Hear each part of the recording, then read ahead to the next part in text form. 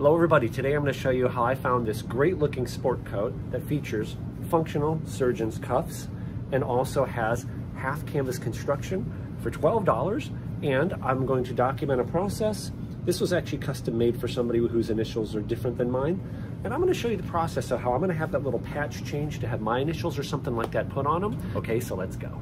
Hello everybody, it's Robert Powers. 4.5 out of 5. My shoe collection. These are made of shell cordovan. Can you tell the difference? Now here they are finished up. I'm not a professional. Look how tight this is though. Very clearly here, I just cut the thread in half. And here they are, all finished up. Okay guys, I am here at Blonde Lobster Embroidery, right? You see the business name there.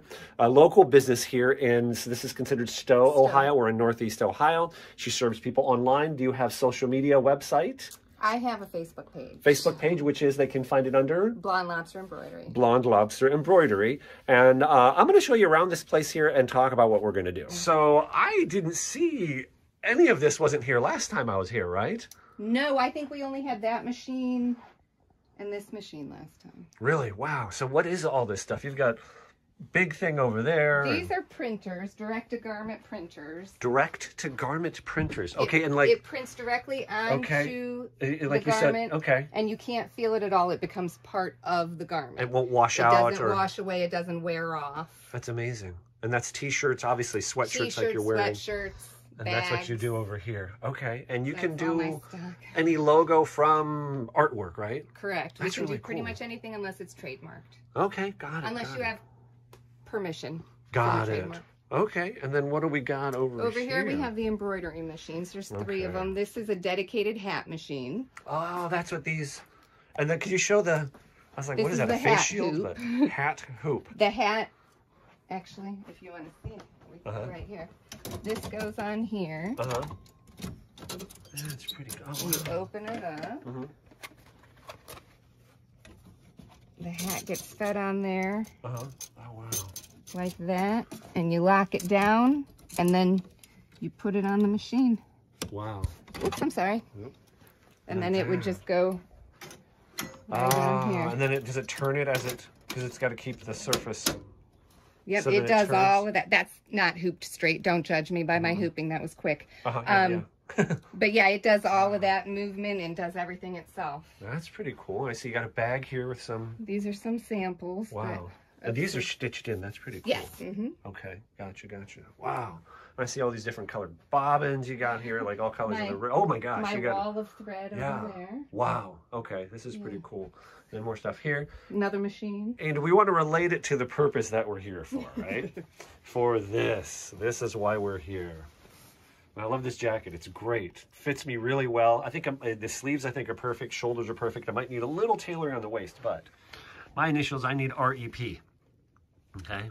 So you want to tell us a little bit about what I learned from talking to a tailor and getting other stuff done is you don't think of construction. Like if you were rebuilding an engine in a car, you say, okay, the pistons have to fit the bore, there's clear. But talk about the technicality of this. All right. Well, when this was made, it was sewn on before the pocket and the jacket were made.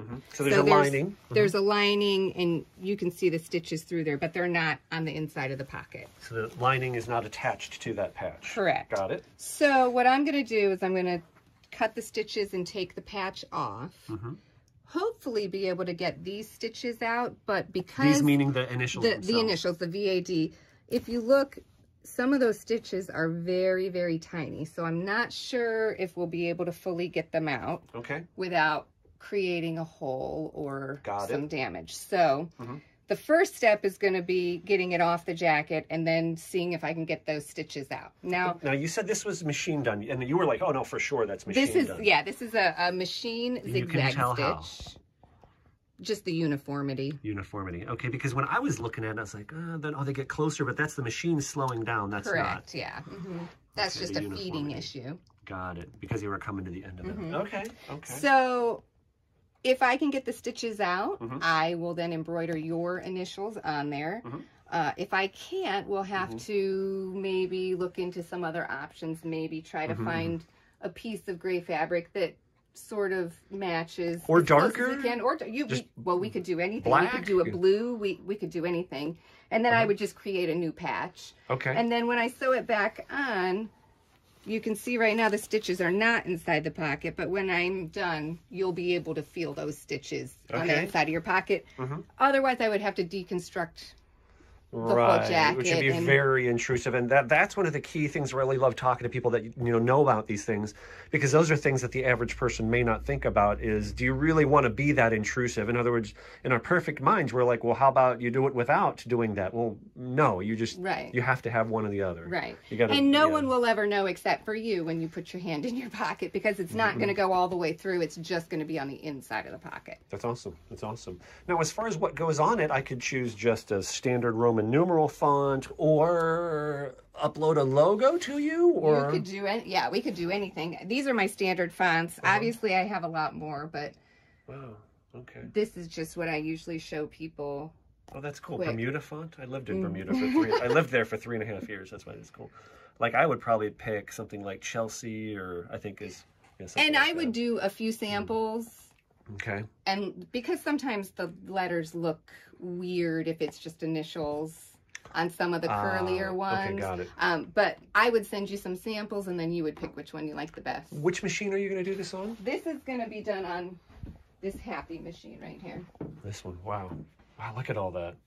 No idea how any of this works and why this has 12 different needles, which means I can have 12 different colors at one time without having to change a color during a design. Wow. Unless there's more than 12 colors in the design, then I would have to switch throughout. Wow. But right now, what is this machine called?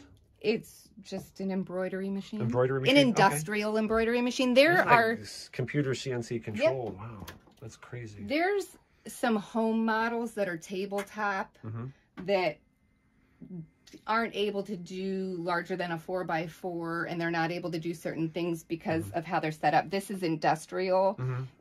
It can handle heavier things. It can do more. Wow, super cool. Super cool. And again, your Facebook page, Blonde Lobster Embroidery. Here, right here. There it is, Blonde Lobster Embroidery. And that's your phone number, 330-554-5788. You're in Ohio, but you said you do stuff with out of state. I do out of state. They can email it. It's just blondelobsterembroidery@hotmail.com. So if you want to turn around again, it'd be blondelobsterembroidery@hotmail.com. Correct. Got it? Okay. Yep. Okay. Awesome. Yeah, I ship. Okay. People are welcome to come to my shop if they're local. Okay. Take a look around. Wow, this is really super cool. Wow. All right. So what is this machine called again? This is an industrial embroidery machine. And it just slowed down, and it's doing somebody else's work, and there it goes. Look at that. That thing is so cool. It kind of outlines the lettering. I think that's a U right there, right? That's fascinating. And what's it doing with the zigzag before it, now it's filling it in? The stitches before, that's a tack down stitch. It's called underlay. Underlay, okay. It gives it some body so that the stitches don't gap. Wow. And it's pulling from that red spool. I don't know if you can tell. I don't think you can see it in the video, but it's pulling. The spool doesn't turn, it just pulls off of it, right? Yeah. And that counter there is showing that's 7,000 stitches on the top, right? Correct, yeah. Out of 13,431 to complete the design. That's crazy. Wow, that's really cool. Look at that thing go. Huh.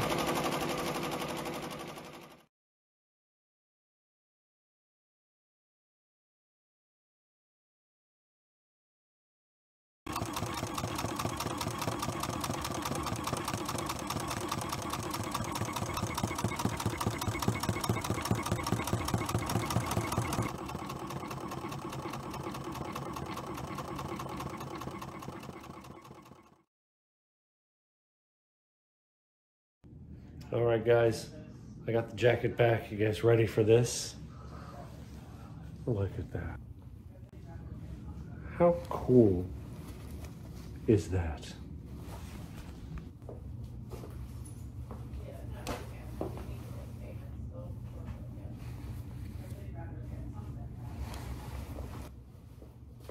Here's the jacket paired with a pair of blue Joseph A. Banks slacks, and you're going to see the coat paired with a few other things here in a moment. It's a little difficult to show, but here's what Candace was talking about. Can you see down in there? You see the stitching obviously there, right? So it's sewn in through the inner lining of this pocket, but of course not to the outside of the jacket. That's what she was talking about there. Okay.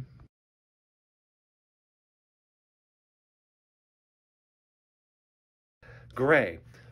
Gray silver. I used to paint cars. Two hardest colors to match when you're painting cars. I did it, you know, like just in the garage at home, not professionally. But silver and red, because you think red is red, but it's not. There's orange reds and maroon reds and purple reds, and there's a whole range. But silver is kind of the same way. Gray. I wanted to show you this jacket paired up with some different pairs of slacks. And I've got some decent natural sunlight here. This first one is a pair of Perry Ellis Portfolio slacks.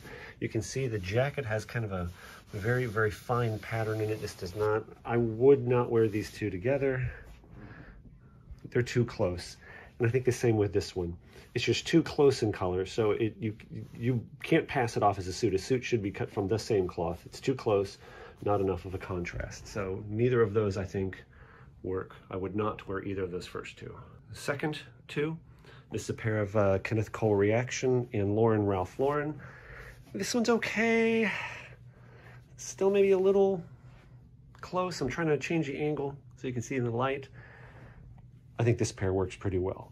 There's a little bit of a contrast. I like that. Okay. Evan Piccone, Joseph A. Banks. These are black. I think the black always works. And I think this charcoal gray works as well. These just are a little fuller, traditional, more traditional cut. I just don't like these slacks as much, just the way they fit me. And lastly here, a pair of Joseph A. Banks. I got these. These are $139 retail. Never pay full price for Joseph A. Banks stuff, but I got them online for $19 plus tax, $19.99 plus tax shipped.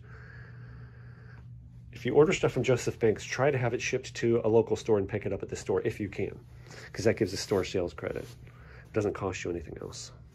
I think that works pretty well, a nice blue. I wish I had more blue slacks, but I don't. We decided to use a light blue thread that matched the lining for the text. I'm a big believer in it's better to have a lower quality sport coat or jacket, suit coat that fits you than an expensive one that doesn't, okay? So I'll touch lightly on that. Now, first of all, why is this one not such a high quality? Well, the shell is wool. How do you know that? Usually you look in one of the pockets in the inside, you pull out a tag. This case, it does not have very much detail, but it at least does tell us it's 100% wool. Now, wool is not necessarily, if you're gonna have a suit that you beat up a lot, maybe you do want polyester or polyester blend, okay? But then within wool, there's many different grades of wool. The finer the thread, generally speaking, the better it is. So the lining, it doesn't say so on the tag, but the lining is artificial materials. That's not as good. Now, you're gonna see plastic buttons. And then you're also gonna see, if you're not into suits, may seem like a dumb thing, the buttonholes. The one on the lapel is one of the places that you're gonna see this. Can you see, I'm pulling it, it does not open. So it's not even a real buttonhole, it's sewn shut. That is a very low quality buttonhole. You're gonna see machine work. For example, I'm gonna try to show you this here. If I take this lining on the inside and I tug, it's very tight, and the stitches that you do see are 100% even. That's just machine done. Hand done is higher quality, right? And I'm being very brief here. Now, one of the main things is the way it's constructed. There is padding in all sport coats. So if I take this and I try to pinch the inside and I try to pinch the outside. I know you can't feel, but can you see the thickness here?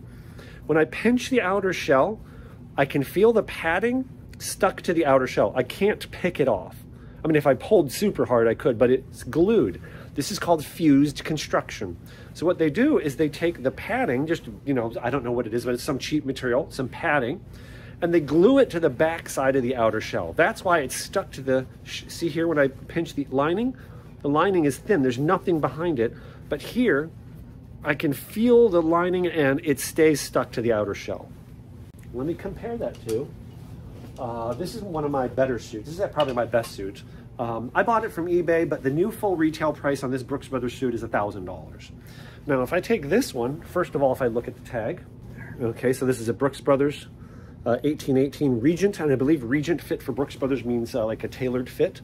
And I'm going to put a snapshot, a picture of this. So here's the tag. I know you can't read it here on the screen, but I'll zoom in on a picture of it. The shell is 100% wool.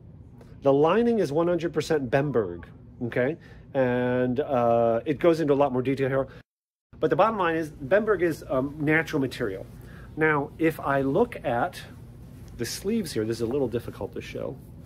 If I look at that and I give it a tug, can you see how it actually, I don't know if you can tell, but it pulls away. I think this is hand stitched because they're not 100% even. You can see the spacing changes a little bit, and you see you tug on it, there's a little bit of slack in the thread. I'm gonna link in my video here the experts that have taught me this, because I'm not an expert on this.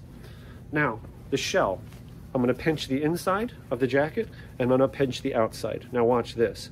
On this one, when you pinch the two, you see this? Do you see how thin this is? There's no padding on the back side. There's no padding on the back side. The padding, I can pull the padding. Do you see how thick this is? The padding is between my fingers. The padding is not stuck to the outside shell. So what this means is this is either a half canvas or full canvas, but this is actually a half canvas construction. So that means this portion, how do you explain this in 30 seconds or less? The construction of the padding, there's a lot more time, energy, effort, and materials gone into it. It is a separate piece, not just a piece of foam glued to the outside. So what happens is when you wear this, it conforms to your body better. Number one, it conforms to your body better. When you move with a fused, you'll feel like you're wearing a piece of armor right here. It like moves as one piece. It's more flexible, it's more malleable. It's just nicer overall, okay? And I had this laying down on the couch here. I think I put a little bit of a wrinkle in it, but and also it's cooler because you have airflow going between those layers. So half canvas construction is much preferred.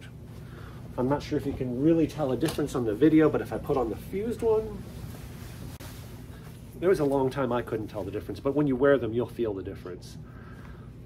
When you put this one on, it doesn't conform to your body as much. I don't know if you can tell, it's just not as nice. It just doesn't feel as well. When you move, the fabric doesn't lay as nicely. It doesn't conform as much, right? So I don't know if you can tell on this short video. So I believe it's machine done. I should say the lining here. When I tug on it, that's machine done. It does have surgeon's cuffs. It used to be that surgeon's cuffs were only on high-end clothes, but I'd say 5-10 years ago, you started to see this crop up on not high-end stuff. So this is a bonus. This is really nice, okay? But not necessarily indicative of high quality. You can also look at how the collar is attached. This one looks like it's machine done to me. And this just says 100% wool. I don't know what the grade of wool is, and I don't know what the lining material is. So what are the positives on this? Oh, it does have a floating. It's a half canvas construction. See, I can pinch. The padding is not stuck to the outer shell, as you can see how thin that is. Okay, one more time, compared to this one, where I can't pull it off. You see how thick it is. I can feel it within there. So it has surgeon's cuffs. It has half canvas construction. You know, so it's not a high level, but it's a, you know, it's a mid-grade coat. And because of the person's initials, it was made to measure, right? So this is pretty good quality for my standards right now, anyway, at my budget level. I hope that kind of helps. I hope that made a little bit of sense. Now I'm going to show you the coat paired up with a few different outfits. So the first one coming up here is the same blue slacks from Joseph A. Banks, along with a shirt that's got a pattern on it, and it's got some purple and, you know, I guess a pink or lavender in it. And I think it works pretty well. I've also got a blue Seiko vintage watch from my father. And by the way, you leave generally with surgeon's cuffs, you leave the last button unbuttoned. Kind of shows the fact that they are functional. Here, just by changing the slacks to jeans, a pair of undistressed dark blue jeans, you can see it completely changes the look of the outfit to something pretty casual. And this is a pair of Allen Edmonds McAllisters in Oxblood. Next outfit here is for Christmas. First, I paired it with a green tie-in shirt, and then I had the Oxblood shoes with green laces in them for Christmas. And I think I wore this to a networking event. Love these Oxfords with a spit shine. And again, got to leave that last button unbuttoned, vintage Seiko. Lastly here, a different pair of slacks that are actually gray with a blue window pane and a pair of black Park Avenue Oxfords with flat laces in them. And I wore a blue shirt. I didn't want too many colors, so the blue ties into the blue on the pants. And this is an Armatron watch, fairly cheap watch. This last ensemble is with the same dark blue slacks, but this time featuring walnut Allen Edmonds strands with blue laces in them, a yellow Ike Behar tie that ties into the walnut. It's got blue dots in it as well to tie into the slacks, and for more of a neutral background color, a white Brooks Brothers dress shirt. All right, everybody, thank you so much for watching. And if you own a pair of shoes that cost more than your mortgage or rent payment, you might want to consider subscribing to my channel. God bless, have an awesome day. If you enjoyed this video and want to see more like it, go to my YouTube page, Robert Powers, and then click on playlists. And from there, you can go to things such as before and after videos, where you'll find a whole list of videos similar to this one.